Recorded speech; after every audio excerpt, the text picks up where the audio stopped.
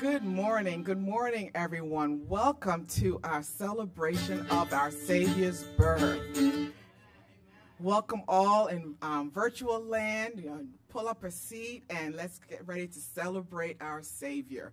We're going to start off with this inspirational video.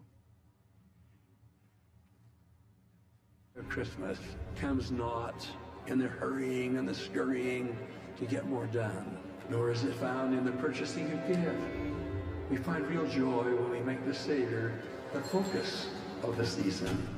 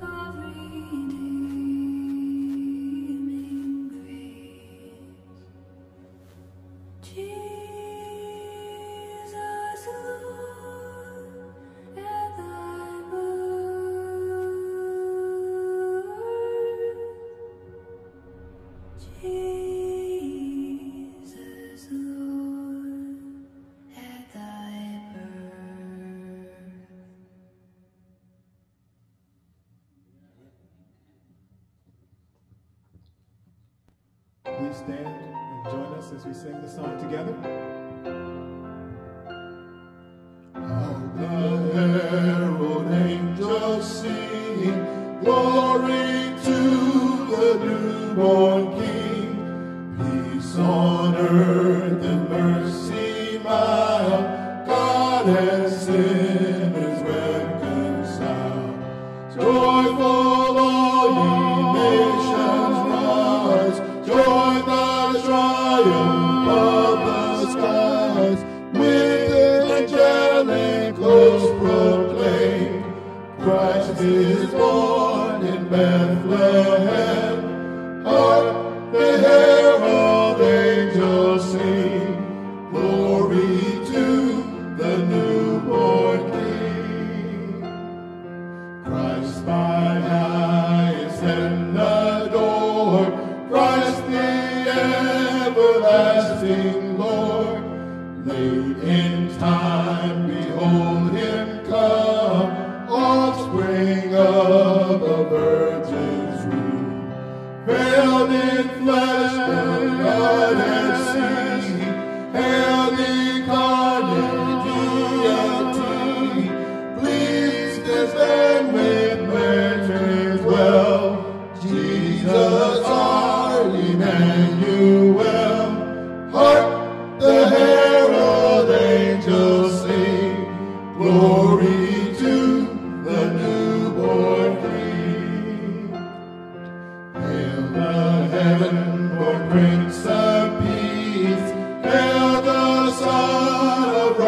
righteousness, light and life till all he brings, written with healing in his wings. Mild elated, holy God, born that man no more may die, born to raise the sons of earth, born to give the second birth. Hark, the herald angels sing, glory to the newborn King.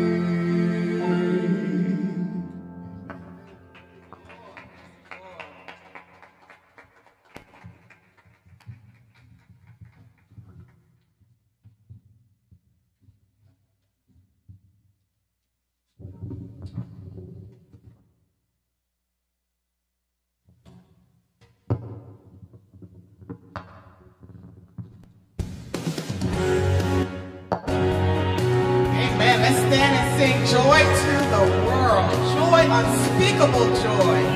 He fills us with his joy. Amen. And his joy is our strength. Joy to the world. Joy to the world. The Lord is come. Let earth receive her King. Let every heart prepare him room, and heaven and nature sing, and heaven and nature sing, and heaven and nature sing. Amen. Heavens are singing with us. Joy to the world, the Savior reigns. Joy to the world, reigns. The Savior reigns. Let all their songs implore, while fields and floods, rocks, hills and plains, repeat the sounding joy. Repeat the sounding joy. Repeat, repeat the sounding joy. Repeat the sounding joy. We've got joy, unspeakable joy. Joy, unspeakable joy, and overflowing well. No tongue can tell. Joy, unspeakable joy, rises in my soul, never lets me go. He rules the world. He rules the world with truth and grace, and makes the nations rule. The glories of his righteousness. The glories of his righteousness, and wonders of his love, and wonders of his love, and wonders of his love. Joy, unspeakable joy, and overflowing well. No tongue can tell. Joy, unspeakable joy, rises in my soul, never lets me go. Let's celebrate my family. Celebrate.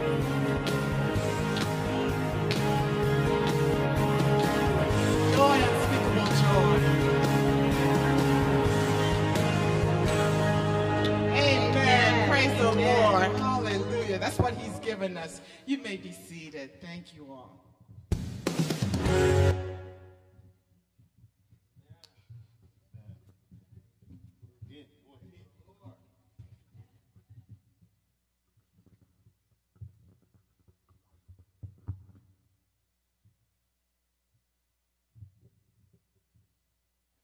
Amen. Amen. One more round of applause for our singers for bringing us in on this wonderful Sunday morning. Amen. Thank you all. Good morning and welcome to Valley Brook's Christmas celebration. Good morning, Pastor Pop Pop. We want to give a special welcome to all of our first-time viewers and visitors. We are happy that you have chosen to worship with us here at Valley Brook. Those at home may click on the link below to access our first-time visitor card.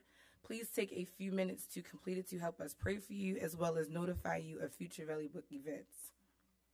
You may also find this form on our streaming page after the service. Streaming the Sunday service. We have 3 options for viewing our Sunday service virtually. You can go to the website and click onto the streaming tab. You can connect directly to the stream via vbccstream.com, or you can go to our Facebook page at VBCC Online to connect. Praise reports, prayer requests, and sick and shut-in reports. If you have any information about a member who has become ill, or if you would like others to pray for you, please complete a prayer request e-card located under the Pastor's Corner tab or on the streaming tab on our website, and we will be happy to lift you up in prayer. Also, join us every Wednesday at 8 a.m., oh no, 8 o'clock p.m. for our Power Hour of Prayer. The phone number and access code are listed on our website's homepage and in today's bulletin. Power Hour of Prayer, continuing December, part of the weekly Power Hour of Prayer that takes place every Wednesday. We will focus specifically on 2 ministries per month for prayer. Anyone who is part of the featured ministry or supportive of it is invited to join us. On December 6th, we focused on the marriage ministry. On December 20th, the outreach ministry will be featured. Amen. You may find the call-in information for the hour of prayer included in today's bulletin and on our website's homepage. Offering for your convenience, you may contribute on our website through our giving tab or mail your donation to our office address as listed on the back of the bulletin. You may also see today's bulletin for new ways to donate. Access to our bulletin. Please reference this morning's bulletin for our scripture reading and more complete information about the Valley Brook happenings. You may access the bulletin by clicking on the streaming tab and click on the link labeled Virtual Bulletin. Cameras. For those of you all who are not already aware, all regular Sunday services are both live streamed and recorded as well. There are 2 video cameras in the sanctuary, both of which are occasionally used to capture reactions of the congregation. For those who wish not to be seen on camera, it is recommended that you be seated on the left side of the sanctuary. The video technicians have been instructed to avoid showing that area. And now let's receive Brother Dave Perrin, who will lead us in today's scripture reading and offertory prayer.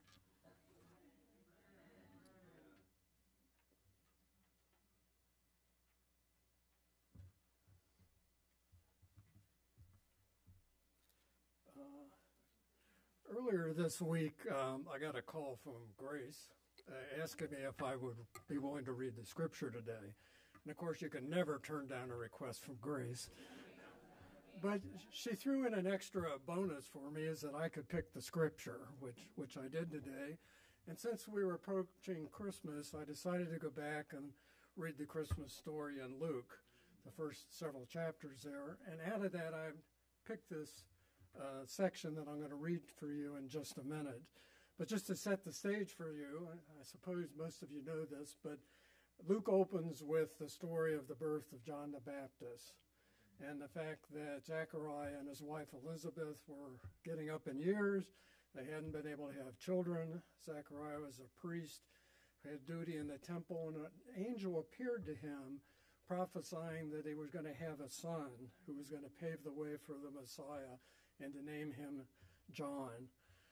And about 6 months after that, the angel Gabriel appeared to a young woman in Nazareth by the name of Mary, who was a virgin betrothed to Joseph, saying that she was going to be the mother of the Messiah.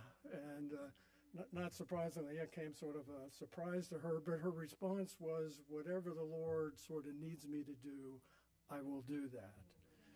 And this is the next. This is where the passage that I'm going to read picks up. It says, "At that time, Mary got ready and hurried to a town in the hill country of Judea, where she entered Zachariah's home and greeted her relative Elizabeth. When Elizabeth heard Mary's greeting, the baby leaped in her room, and Elizabeth was filled with the Holy Spirit. In a loud voice she exclaimed, 'Blessed are you among women, and blessed is the child you will bear. But why am I so favored that the mother of my Lord should come to me? As soon as the sound of your greeting reached my ears, the baby in my womb leaped for joy. Blessed is she who has believed that the Lord would fulfill his promises to her.' And Mary said, 'My soul magnifies the Lord, and my spirit rejoices in God my Savior.'" Now, I had probably heard this story or read this passage 100 times. I've had a number of years to be able to do that. But for some reason, it actually I had an emotional response to it. And I was trying to figure out, why is that? I know the story very well.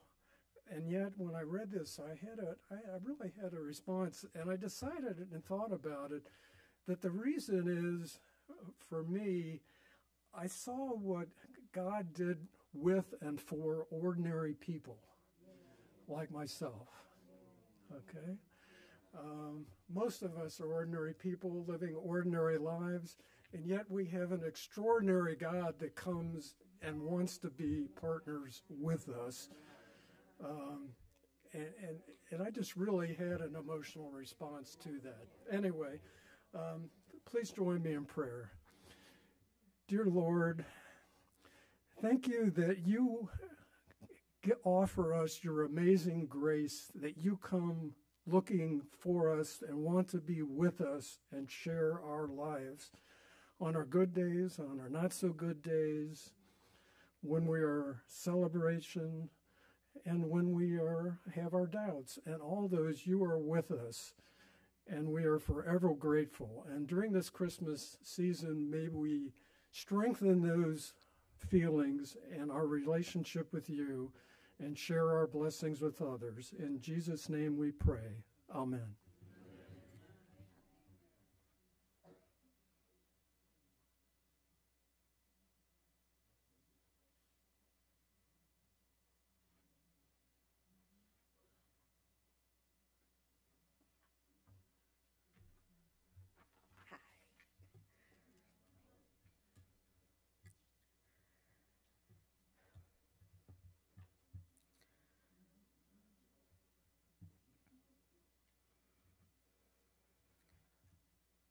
Good morning. I'm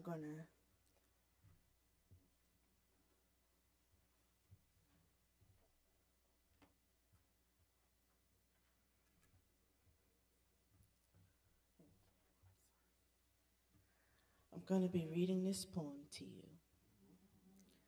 Go, tell it on the mountain, or shout it from the roof.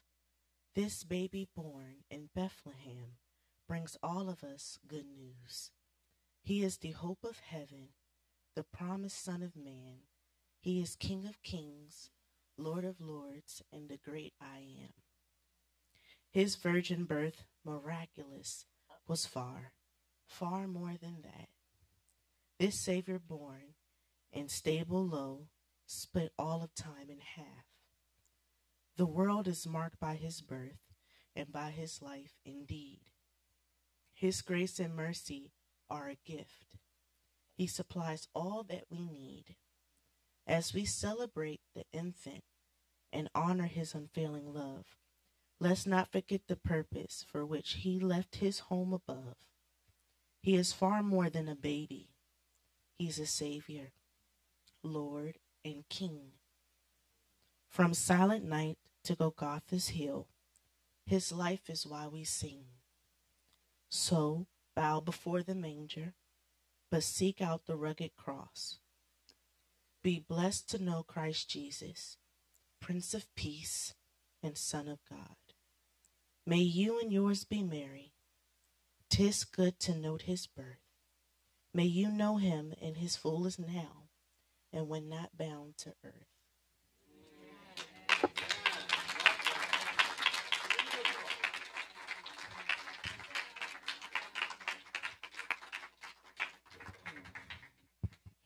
Thank you so much, Kasha. That was beautiful. We are so blessed to celebrate our Savior's birth, and what is becoming a tradition for us here is to have the Mayo family bring us some Christmas cheer. And so without further ado, we're going to have the Mayo family come for us.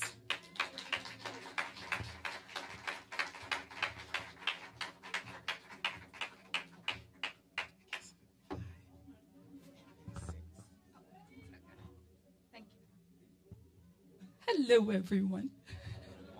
It's nice seeing you all.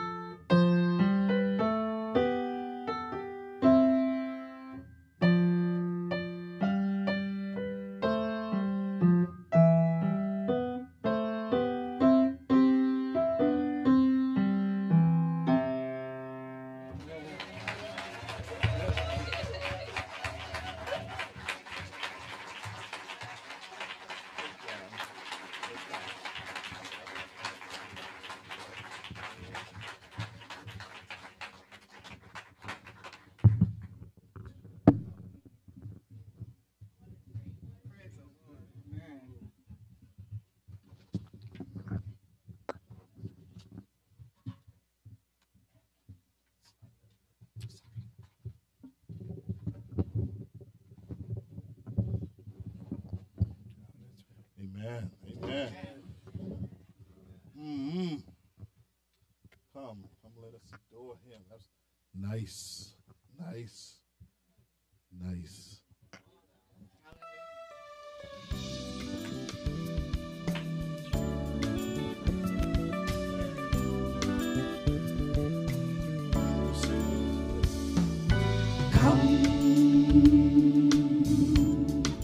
Come, let us adore him.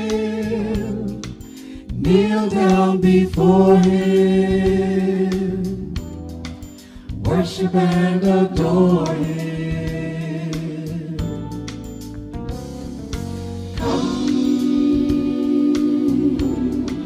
Come, let us adore him, kneel down before him, worship and adore him. Emmanuel, Emmanuel, Emmanuel, Emmanuel, Emmanuel, Emmanuel, Emmanuel, Emmanuel, we worship you, we worship you.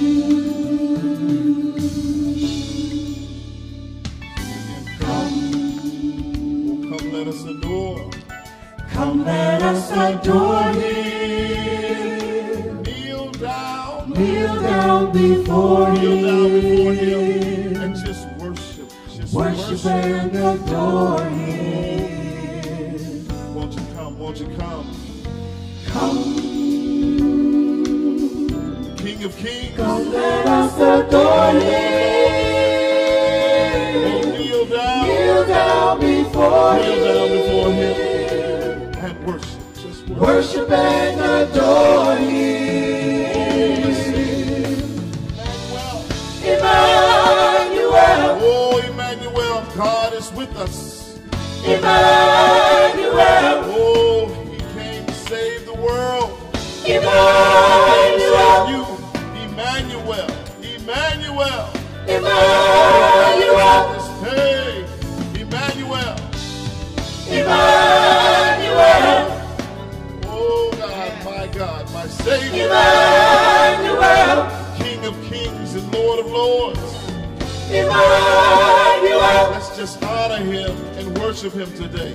Oh, Emmanuel, Emmanuel, Emmanuel, take it up now. Emmanuel, Oh, he's the King of Kings and Lord of Lords. He Emmanuel, didn't have to do it, but he did. He came down here for us. Emmanuel, For you. Oh, Emmanuel, oh, one more time. Let's go up, Emmanuel. Emmanuel, Can I get a witness? He's awesome. He's an awesome God. Emmanuel, Oh, thank you, Jesus, that you came here. Thank you, Emmanuel, Jesus. I need you, Lord. Oh, Emmanuel. Emmanuel, Be with me.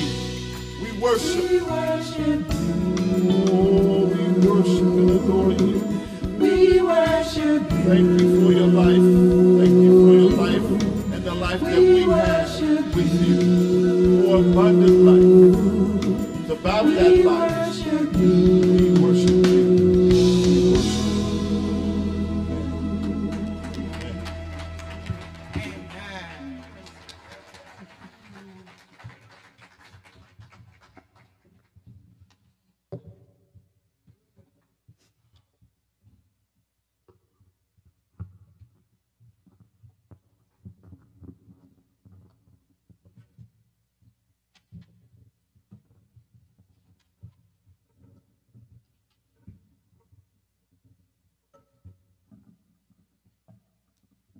Jesus is born on this day.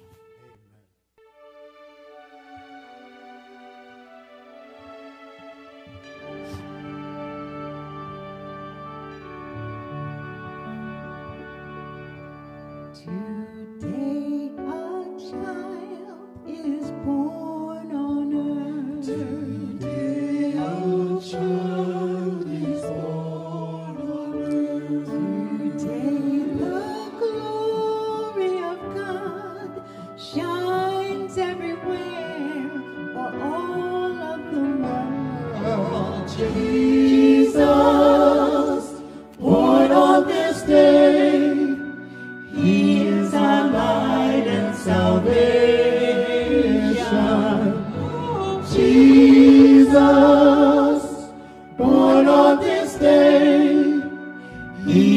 the King of all nations. Behold, the Lamb of God has come. Behold, the Lamb of God has come. The Savior is born. Sing of his love to everyone. Jesus, born on this day, heavenly child in a manger. Oh, Jesus, born on this day, he is our Lord and our Savior. today our hearts rejoice in him. Today our hearts rejoice in him. Today the light of his birth fills us with hope and brings peace on earth. Jesus, Born on this day, he is our light and salvation. Jesus, born on this day, he is the King of all nations. Today our child is born on earth.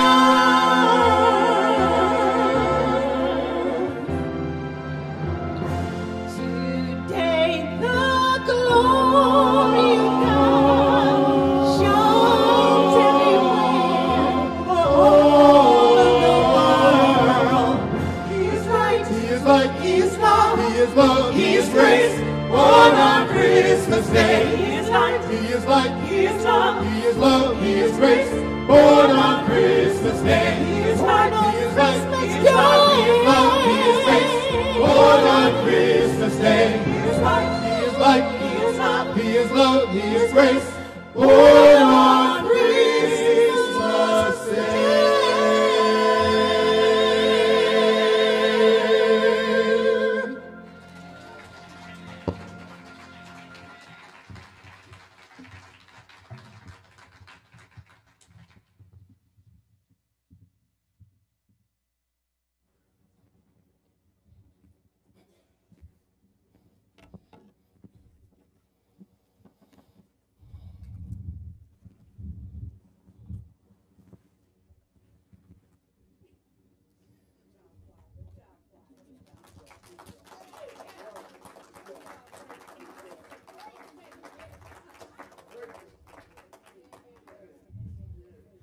Amen.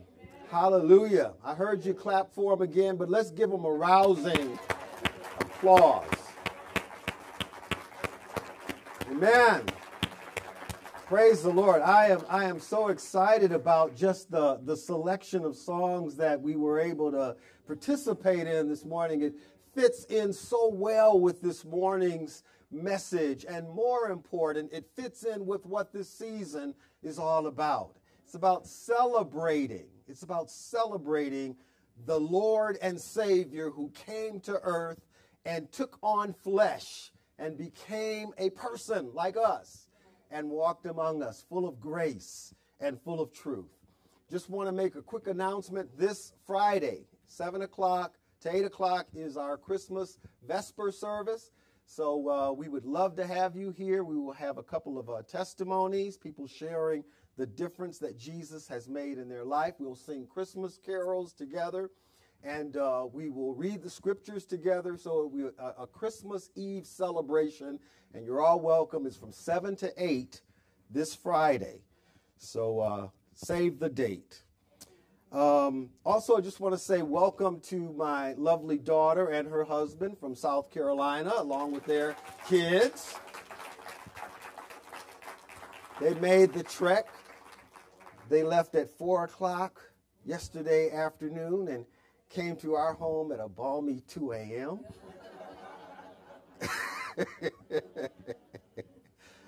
And so it is great to have them here.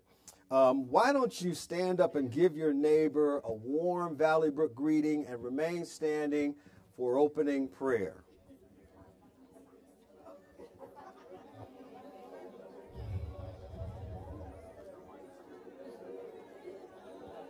Thank you.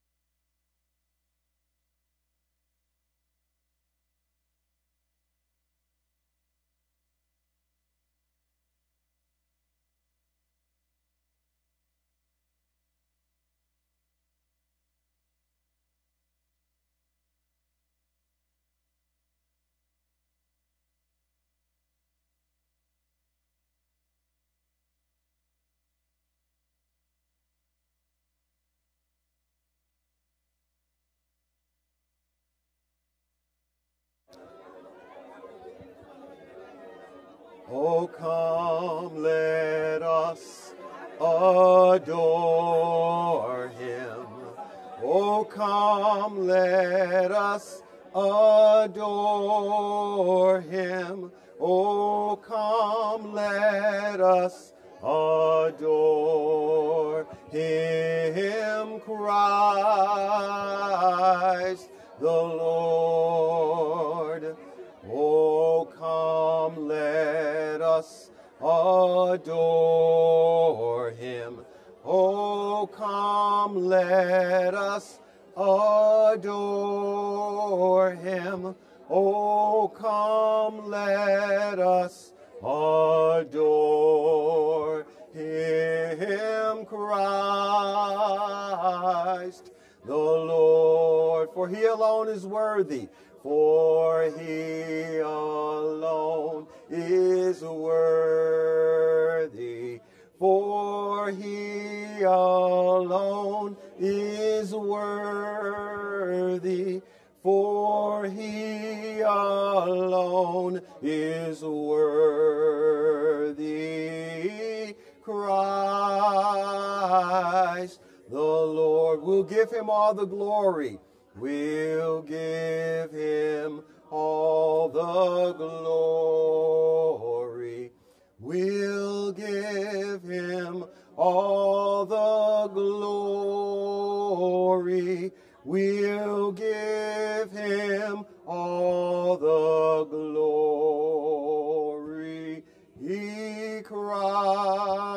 Christ the Lord. Lord, we are thrilled to be a part of your family. We thank you for allowing us the blessing of gathering here to celebrate you as part of your forever family.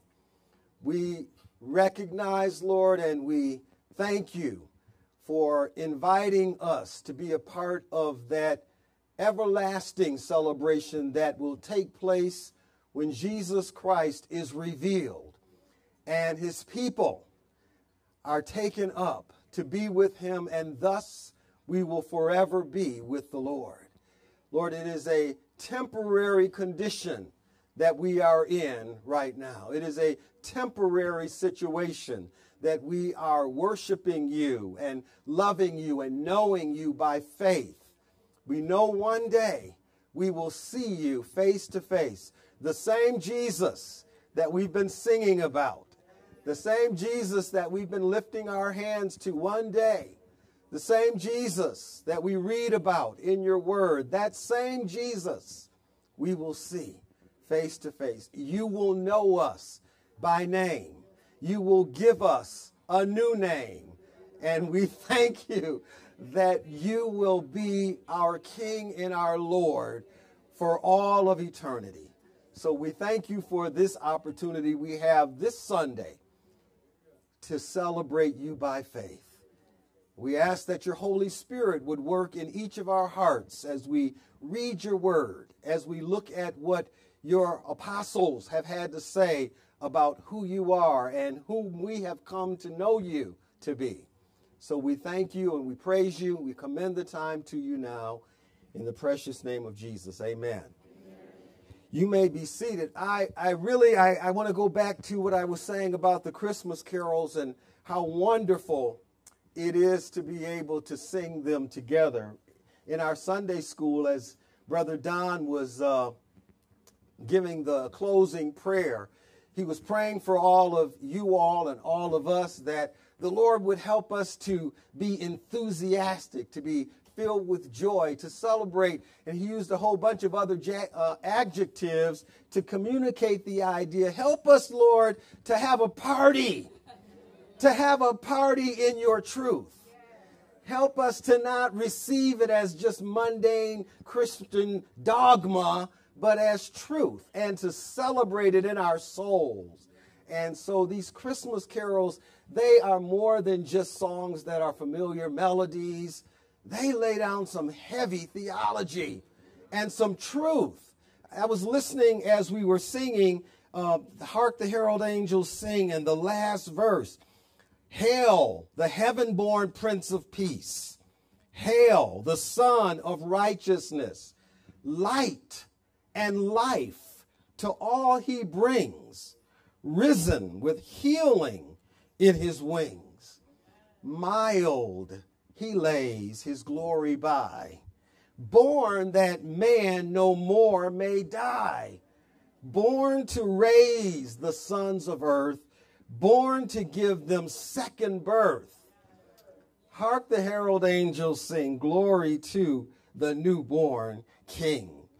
And then the unspeakable joy, unspeakable joy, an overflowing well no tongue can tell. Amen. That's what we got, y'all. That's what we got. It's not just words. It is the truth. And so I am excited about the blessing of being able to share with you this morning's message, which appropriately is titled, Peter Brings the Hype. Peter brings the hype for the gospel. Peter brings the hype for the gospel. And hype, as a noun, it means extravagant or intensive publicity or promotion. It doesn't necessarily mean it's exaggerated or that it's just intended to bring you in, but it doesn't deliver. No, hype, as it is literally defined, is extravagant or intensive publicity or promotion. And that's what we're looking at this morning, how Peter brings the hype. And I'd like you to turn in your Bibles with me to 1 Peter chapter 1, and we're going to look at verses 1 through 9. 1 Peter chapter 1, verses 1 through 9.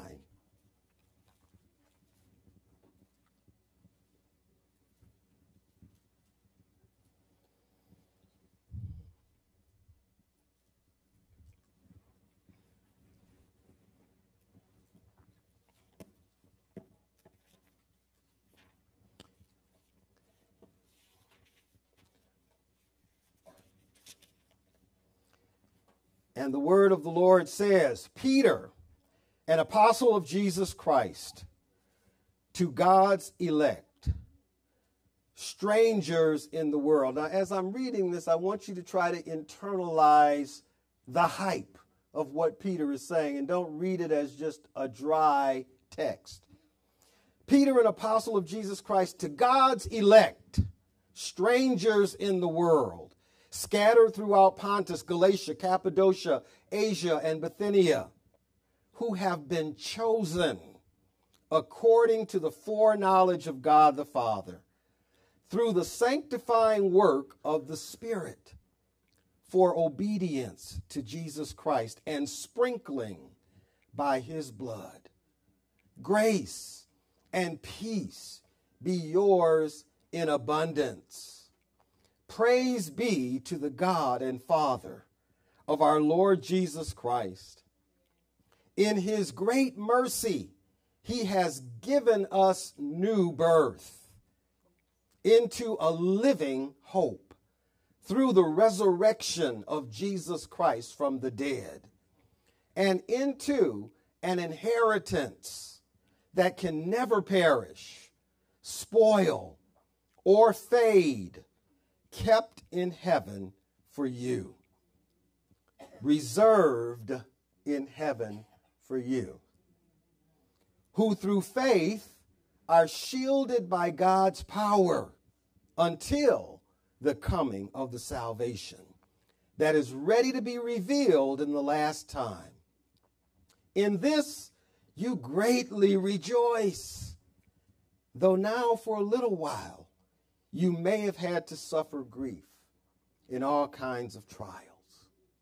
But these have come so that your faith, of greater worth than gold, which perishes even though refined by fire, may be proved genuine and may result in praise, glory, and honor when Jesus Christ is revealed.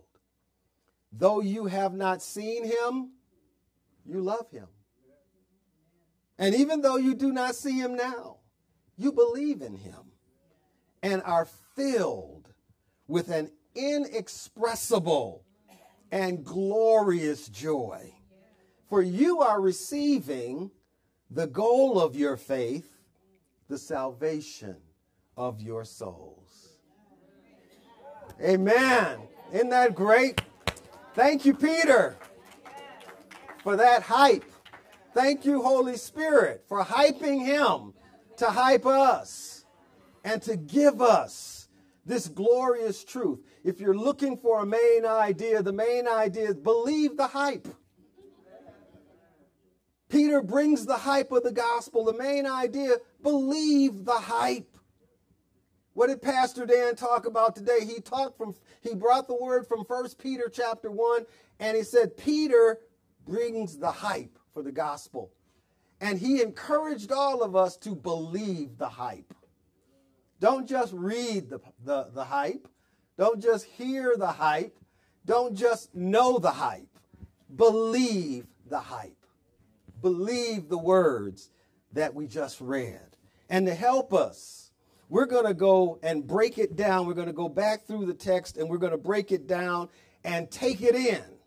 And if you're taking notes, I'm going to assign numbers to the different phrases that we're going to break down so that we can look at, internalize, ingest together, digest, and appreciate fully the hype that we just read. The first point that you can write down comes from verse 2. And the phrase is sanctifying work of the Spirit. That we have been blessed by God with the Holy Spirit, whose job is to sanctify us, to set us apart, to make us more like Christ, yes, but help us to see the world as God sees it. By the power of the Holy Spirit, to be able to see beyond the seen and to see the unseen. And to be able to internalize what we can't touch, taste, see, or feel, but we experience it as real because of the work of the sanctifying work of the Holy Spirit.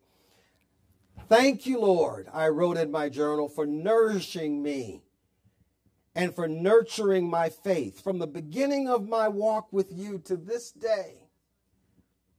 I am what I am because of the day by day, year by year, love and care you provided me through so many people over the years.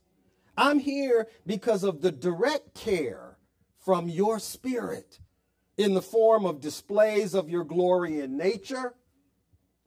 I'm wowed by nature, the insights that you have given me from your word, as Brother Dave was sharing, I had this reaction. What is this?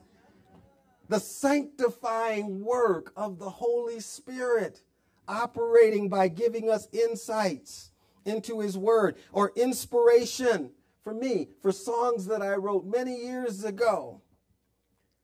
Heart touches that come as we walk and talk with the Lord, out of nowhere, sometimes unexpectedly, where our hearts are touched by the Holy Spirit and our joy is released. And maybe it's triggered by a song that you happen to sing, that you happen to be singing, and you've sung this song 1,000 times. But for some reason, that particular phrase in that moment touches my heart. Or just a memory, a reminder. Heart touches from the Holy Spirit.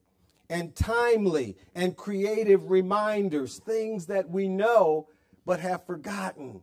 And the Lord brings them back and they're fresh.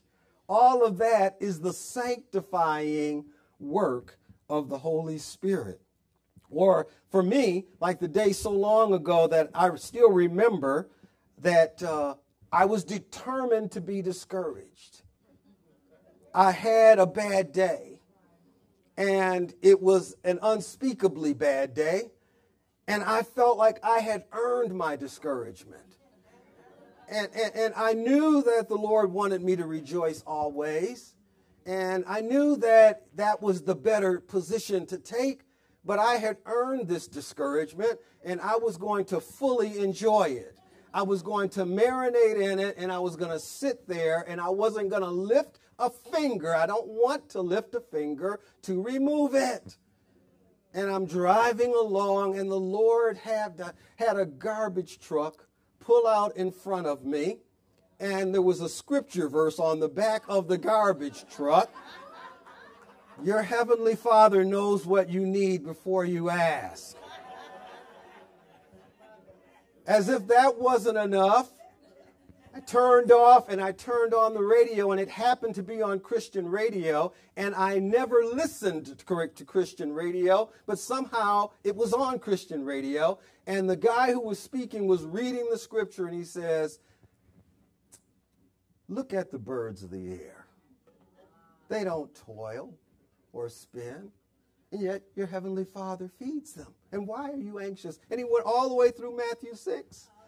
And it was like he was speaking right to me. And I turned off the radio, and I said, you got me. Okay. I don't need any more. Thank you. I got the message. But that's the creative, sanctifying work of the Spirit doing what he does. And so Peter says that we've been chosen and that we have been blessed with the sanctifying work of the Holy Spirit. And so with thankfulness, Lord, to your past faithfulness, I will receive whatever you provide for me today as my daily bread. I'm thankful for all you've done in my life to prove to me that you are not just my imagination running away with me.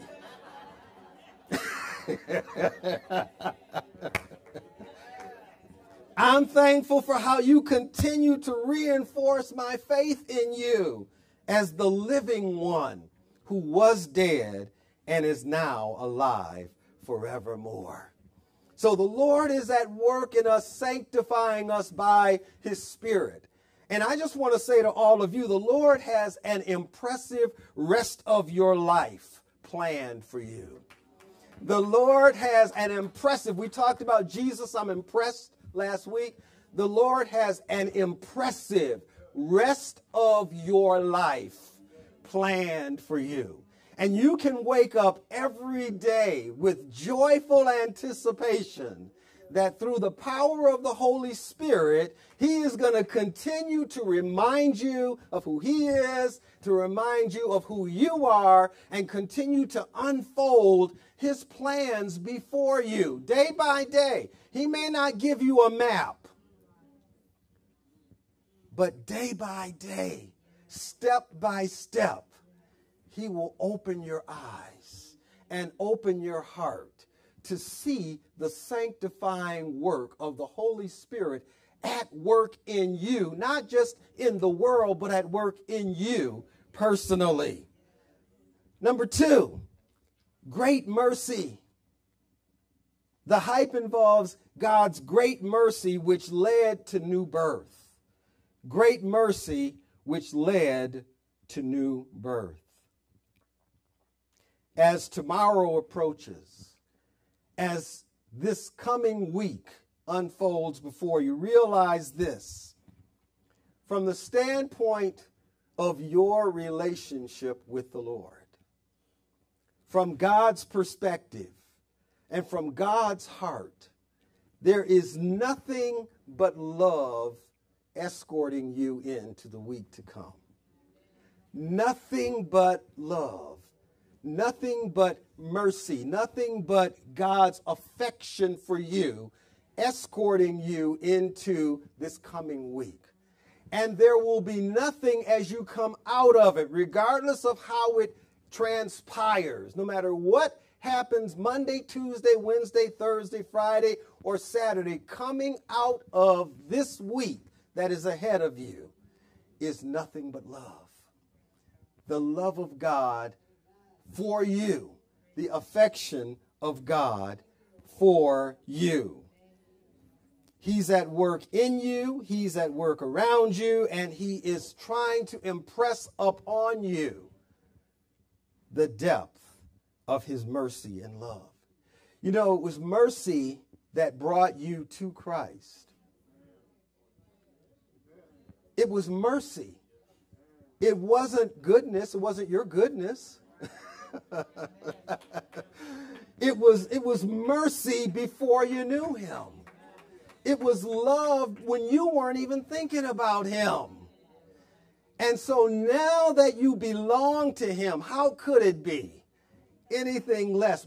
If he would take you at your worst and you weren't even trying to be your best,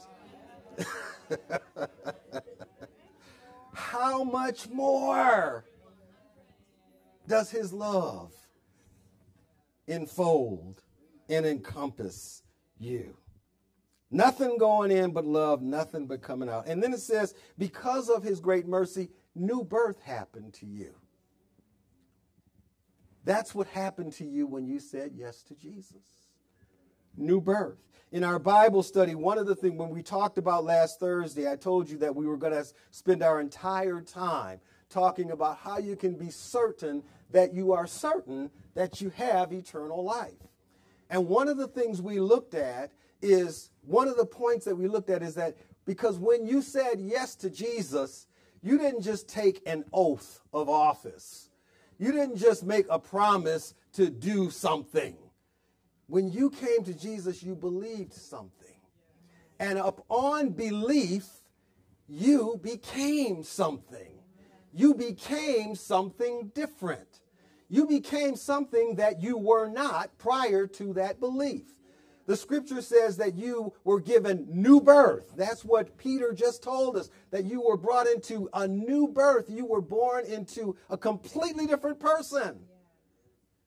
You were born, reborn, a child, a son, a daughter of the living God. It also says that you became a new creature. And one of the reasons why you can be certain that your profession of faith in Christ is eternal is because once you have become something new, you can't go back and be what you were. A butterfly cannot go back to being a caterpillar. As I said in the thing, a butterfly can fly all over the place and be crazy. He can be misguided. He can think he's a bird. He can do whatever he wants, but he's still a butterfly. And you have become a new creature in Christ upon faith, upon your faith and your profession of faith in him. So, new birth, coming from mercy. Number 3, an inheritance that can never perish, spoil, or fade. That's reserved in heaven for you. This is like nothing you've ever seen before. You know why? Because there's nothing on earth that can't perish, spoil, or fade. What on earth? What on earth is there that can't perish, spoil, or fade? Nothing. But that's what's reserved for you in heaven. Believe the hype. That is what awaits you, Sister Mary. And it's reserved for you. Her name is on it. Her new name. Maybe your old name, but maybe your new name. But it's reserved especially for you in heaven. It's kept there. It's just a matter of time before you show up to receive it. It's just a matter of time. An inheritance that can never perish, spoil, or fade, kept in heaven for you. In Luke 16:20, the story is told, Jesus tells the story of the rich man and Lazarus. And he says the rich man died and he went to Hades. The poor man, Lazarus, went up and was in Abraham's bosom, which is a phrase for heaven. It says the angels carried him. So I believe that because the Lord doesn't say this is a parable, he's telling a story, I believe that is what happens when we die. When we die, I believe the angels escort us into glory, because that's what happened with Lazarus. The angel, it says the angels carried him to the bosom of Abraham. It says in Hebrews 1 that the angels are ministering spirits that are sent to serve those who will inherit salvation. So it seems logical to me that if they're serving me here on earth, as the Lord has told us they are, then certainly when we make that transition from life, from this life into the next one, why not?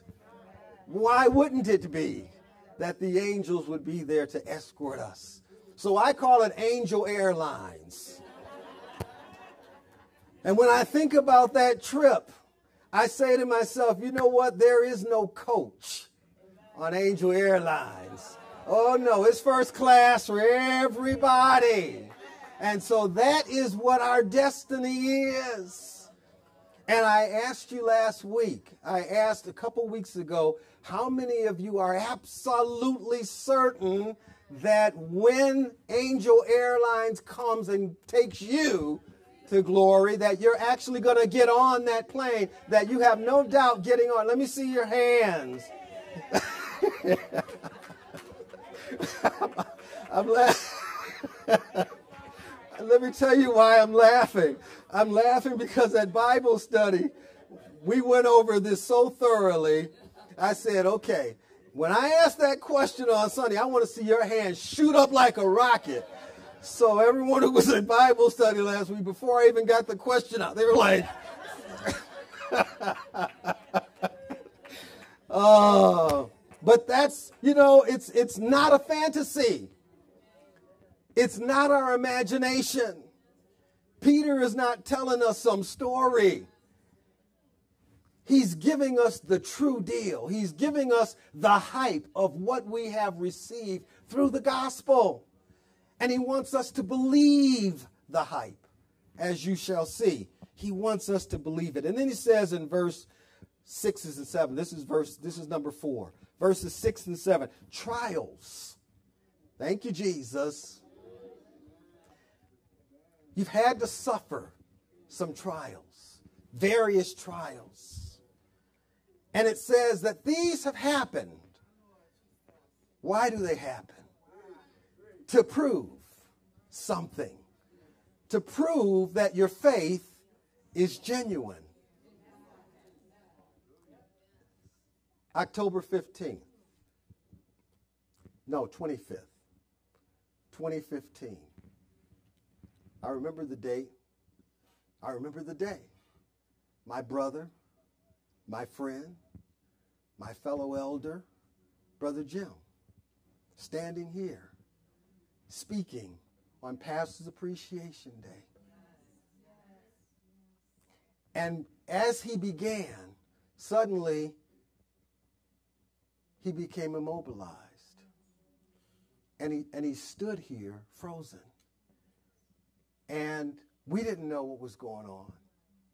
My wife got up and hopped up here. Miss Evelyn, his wife, came up and started trying to help, do what we could. Laverne led us in prayer. We called the 911, and the ambulance was here in just a few minutes, and they carried Brother Jim out.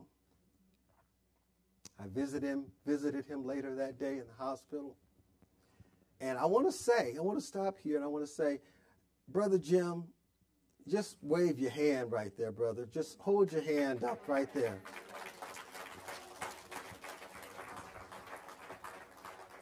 And I want to tell you what he said. And you can talk to him. Talk to me about that. Oh, he'll love to tell you. He'll love to talk to you. Love to talk to you about that day. Because you know what he said in the final analysis after sorting everything out and going through all of that? He said, as they were taking me out, I was okay. I was looking around and I was like, I'm okay. I'm good. And then if you talk to him further, his assessment of that situation lines up perfectly with what this says. Because he says it proved that what I believe is real. It proved that what I believed is, I said to myself, now I know I believe that. It had that exact effect on him. You see, when it says that your faith may be proven, it's not proving it to God. God knows it already. It's proving it to you. It's proving it to you. It's like a rope that is untested, hasn't been proven. The only way you know that rope is going to hold is if you fall off of something and it's holding on to you. So these trials prove the genuineness of your faith and the faithfulness of the one in whom your faith has been placed. And that is why some of y'all are out here today, is because that rope held you. Because you fell and that rope held you. And you realize that what I've got is real. And this is not just my imagination running away with me. There is a God. And my faith in him has been strengthened through this. Oh, I know what I'm talking about here. And I know you know what I'm talking about. These have happened. It's not that God caused them, because some of this has the evil one mixed in it. We have an enemy who is trying to destroy us, who is trying to discourage us, who is trying to defeat us. But like we looked at in Sunday school, he means it for evil. But God means it for good. He wants you to see what you got. He wants you to know what you got. And the only way you know what you got is when it's tested. Then you know you got something. That's how it becomes your favorite fishing reel. I didn't pull some big ones in on it. Give me that one right over there. It's all chipped up, broken up, but it has held and it has been tested. And you know it can be relied upon. And so it is with your faith. When it's been tested and it's been proven through the fires, you know it's authentic. As Brother Jim said, I know what I believe now is real.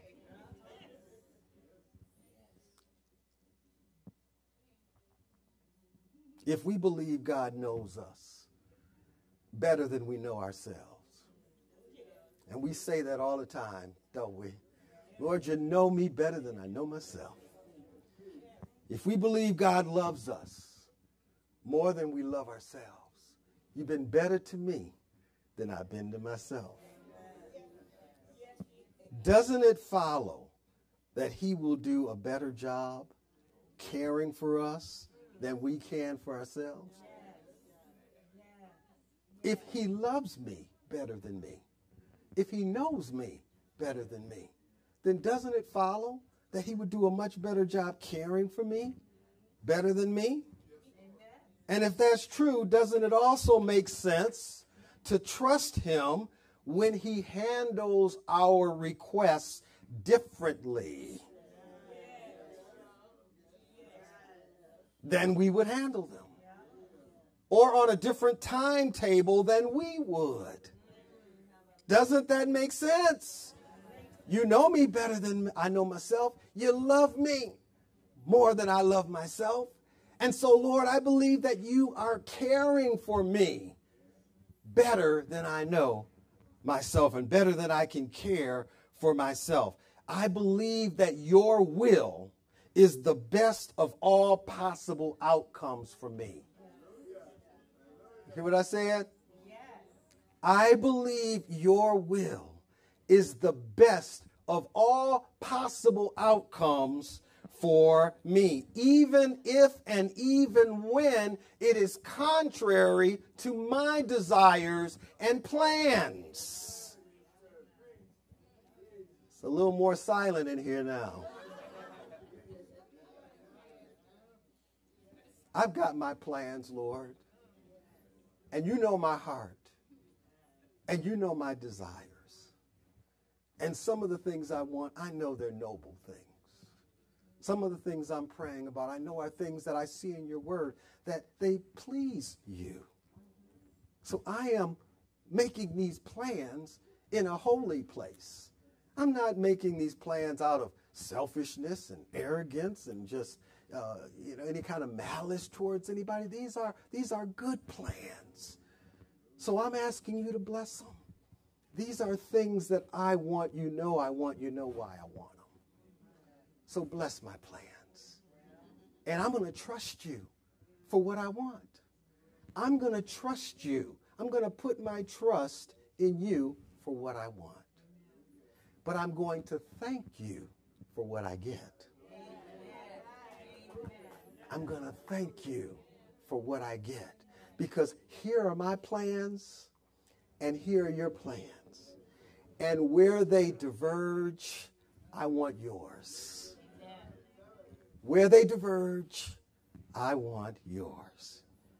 And then number 5, though you have not seen him, you love him. Early this morning, it hit me. I do love him. I love Jesus.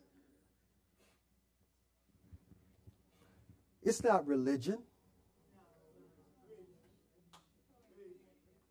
You know what? It's not even just relationship. Because relationships can go up and down. It's not just relationship. What I have for Jesus is love. I love him. Your affirmations, and many of you have blessed me with little notes and speaking to me after Sunday services and emails and text messages. And Pastor, that just really blessed me. Thank you for just effusive. And I so appreciate it. Don't ever think I don't need your encouragement. I do. I appreciate it. Now, I don't want to be bombarded after this morning's message with text messages from all of y'all. But I'm just saying that here's the thing I want you to think about. My heart is in love with Jesus. And what I am sharing from this place is coming from a heart that is in love with Jesus. And it is about Jesus. And if it is resonating with you, guess what? You love Jesus. That's why it matters to you. That's why it's ministering to you, because you love Jesus. Your affirmation is more about what Jesus is doing in you than it is about what I'm sharing from here. Because if you weren't where you were or where you are, what I'm sharing up here about Jesus, you wouldn't want to hear it. Why do you want to hear a message that is so Jesus-soaked? Why? Why are you attracted to that? You know why? Because the Holy Spirit has worked in you and has opened your eyes to see the magnificence of our Savior and has given you an appetite for more. That is why. I had a long talk with someone not too long ago who was just effusive and said, I am so happy that I have the opportunity now to fellowship with people who love Jesus like me. Jesus lovers. See, Jesus, and it's a big love. It could be overwhelming. But he has the time. No other human has the time for all the love you want to give sometimes, all the love you're feeling. He has the time and he has the capacity to be able to absorb all of that without being worn out, without being saturated. And he has the desire to receive all that love. You know why? Because he's the one who prompted it. He loves us. We love him because he first loved us. You see, we love because he first loved us. And he has loved us, the scripture says, with an everlasting love. An everlasting love. And he has loved us with a love that is beyond human knowledge. So whatever he knows more about love, he has forgotten more about love than I'll ever know. He loves infinitely beyond human capacity and even human knowledge. So it's not unrequited love. It's not love that goes into a vacuum. It is love that is received and embraced. And I love Jesus. And I finally came to that conclusion. I mean, I knew it, but then, you know, the sanctifying work of the Holy Spirit. No, this is really what's going on with you. When you're walking around saying, I don't know what's to become of me, you're in love. That's what it is. You are in love with Jesus. The reason why you're writing all the time is because you're in love with Jesus. Even though you don't see him, you love him.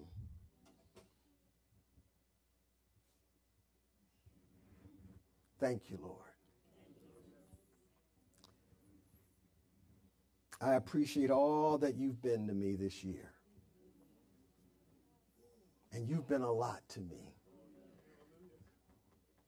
You've been a lot to me this year. And I thank you. I appreciate who you've been to me this year and what you have done to make yourself in my heart both the deepest satisfaction of my soul and its deepest longing at the same time. That's what he is. He is my deepest satisfaction and my deepest longing at the same time. And the Lord's love for you, brothers and sisters, is like a buffet that extends all the way into infinity. And tables on either side. No waiting in line. Enough to accommodate anybody. Enough to accommodate everybody. No need to push, shove, rush. No need to compare. It's a buffet that extends as far as you can see. Tables everywhere with his delights on them. All healthy and delicious. Doesn't matter how many people are calling upon you, Lord. I'm one of them. Doesn't matter how many people are going into the buffet with their plates. I'm one of them. And you're all welcome. And you're all personally served.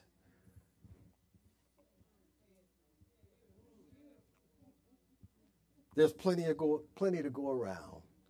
And that's why Matthew 6 was such a blessing for me to remember. The very hairs of your head are all numbered, to depict how big, how vast, how incredibly comprehensive, all-inclusive is God's care for each one of us. It's not like a popular restaurant where you go and they give you a buzzer and you got to wait.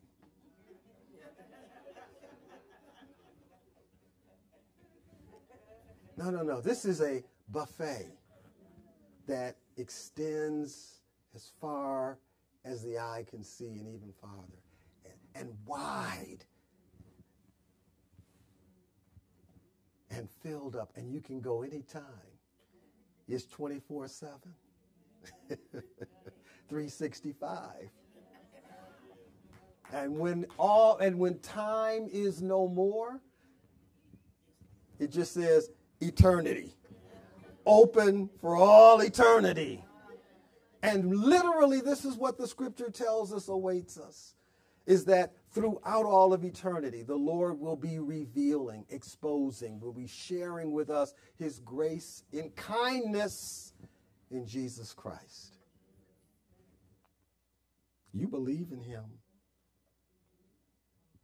and you are filled. This is 6. You're filled with an inexpressible and glorious joy. This is the last point. You believe in him and are filled with an inexpressible and glorious joy. Can I tell you something? After 40 years of service as a pastor, I recognize that what's most important to me is not what the Lord has done through me, but what the Lord has become to me.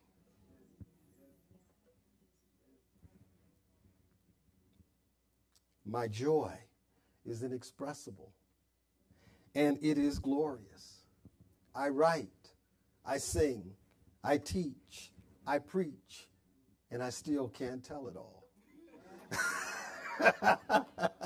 I still feel like I'm fumbling. I still feel so inadequate. I feel like I didn't really say it all. And when will I learn I can't say it all? When will I learn I can't frame it in the right way to really convey what all of it is? And what I have to offer the world is the fruit of that relationship with him.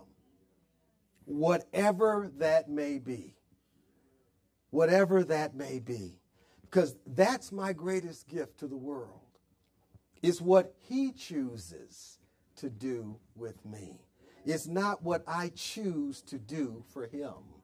It's what he chooses to do with the life that he's given me and the relationship and the love that we have. It's what he wants to do with us, me and him. Because ultimately that's our goal. We have as our ambition not to do great things for God. We have as our ambition to be pleasing to him. We are bearing fruit for God. If you abide in me, I am the vine, you are the branches. He who remains in me, he who abides in me, bears much fruit. Much fruit. That doesn't necessarily mean spectacular, all kinds of numbers. It's about the fruit for him. What fruit does he want? I am his fruit tree. And the fruit is for him.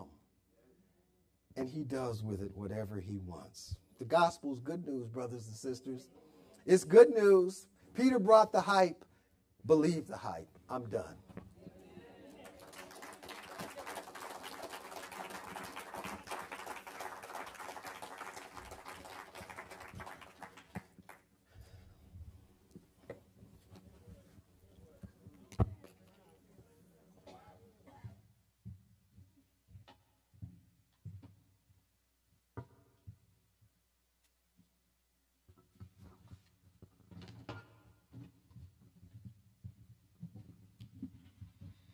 Amen. Praise the Lord. Hallelujah. Stand with us so we can sing again. Joy, unspeakable joy.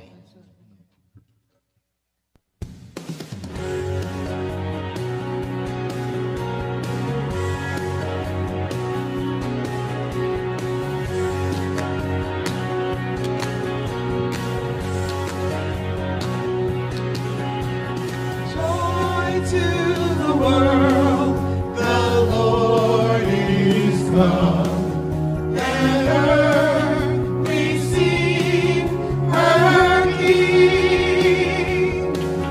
Let every heart prepare him food, and heaven and nature sing, and heaven and nature sing, and heaven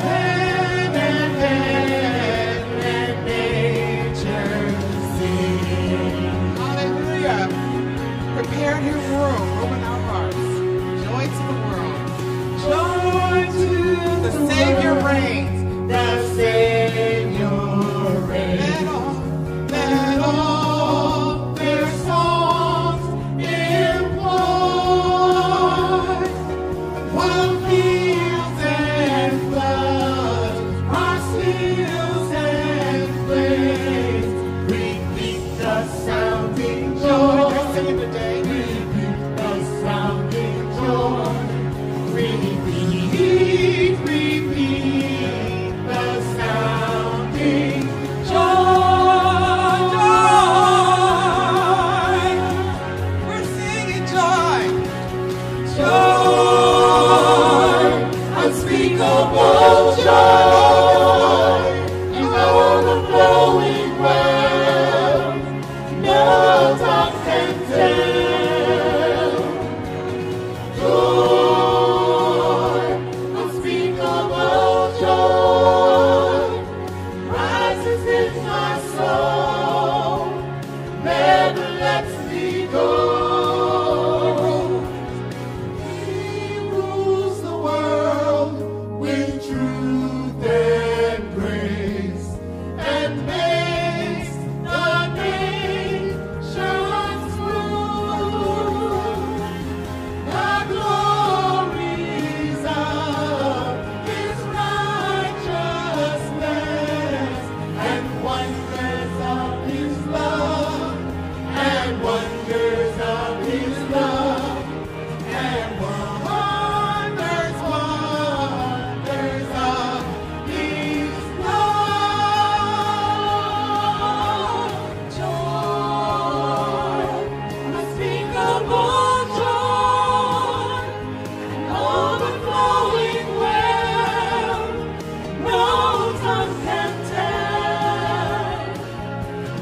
Joy, unspeakable joy, rises in my soul, never lets me go.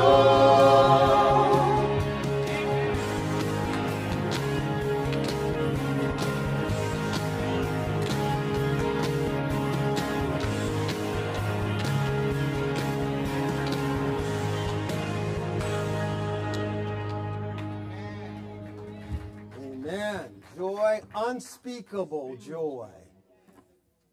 Lord, we thank you. You are the source of our unspeakable joy.